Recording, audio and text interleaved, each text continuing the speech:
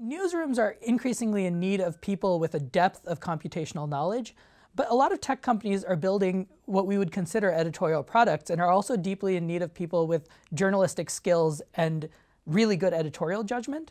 And so this program will really allow you to work at the intersection of both of those. Dual degree students also complete a full CS master's degree. And so we do expect applicants to have background in computation and mathematics. So from the computation side, this includes courses such as Introduction to Programming and some kind of data structures course. And in terms of math, typical applicants will have background in linear algebra or discrete math. For applicants that don't have a bachelor's degree in computer science, we look for working knowledge. For example, some of the applicants in the past have been data scientists at companies, right? Or they've worked in software engineering roles at large tech firms or as part of tech teams in other firms.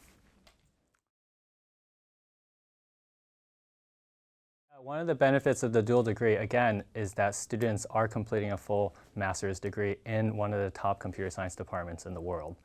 And so they'll get experience and they can choose courses ranging from cutting-edge machine learning to security, to data management and databases, to core systems and architecture.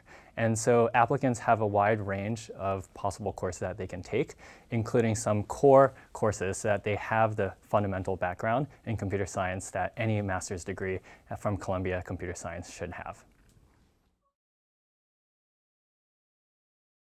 There's really exciting opportunity for interdisciplinary work for your master's thesis. And because you're sort of at the cutting edge of both disciplines, you have the opportunity to really create something new and interesting.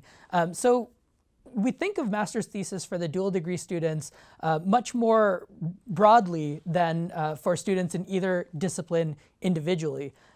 The thesis can be a deeply reported journalistic piece with a significantly computational element. It may be a new app that you're creating that can help journalists do the kind of work that they're doing. You may be communicating sort of complex mathematical topics and sort of helping readers understand the sort of complexity in the world today.